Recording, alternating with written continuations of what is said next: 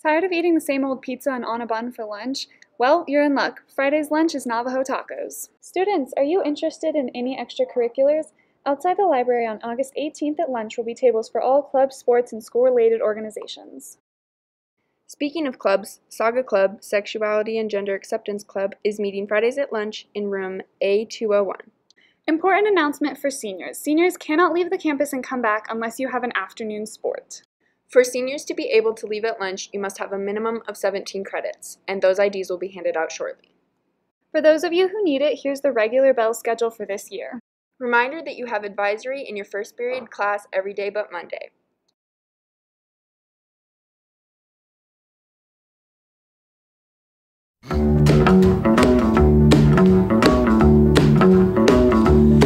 You know what? Yeah, they said you was high class. Well, that was just a lie.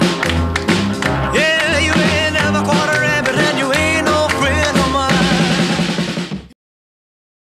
Are you experiencing any symptoms of COVID-19? Symptoms include fever, chills, cough, shortness of breath or difficulty breathing, fatigue, muscle or body aches, headache, loss of smell or taste, sore throat, congestion or runny nose, nausea or vomiting, or diarrhea? If you're not experiencing symptoms, continue going to school unless you have close contact with an infectious individual.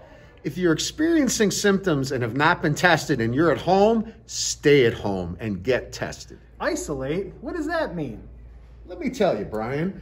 Isolate means don't stop and say goodbye to your friends. Head directly to the nurse's office or to your administrator. Let them know you're experiencing symptoms, and they will help you find somewhere where you can sit until a parent or guardian can come and get you.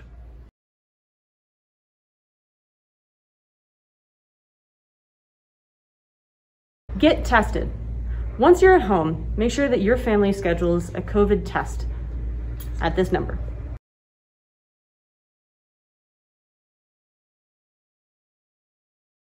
If your test result is negative, meaning you do not have COVID, you should still stay home for 24 hours just to make sure that you don't get a fever and that your symptoms improve.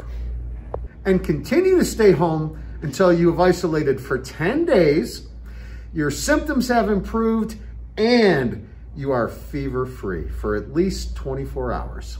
Gosh, Mr. Finucane, thanks for the swell information. You're welcome, Brian.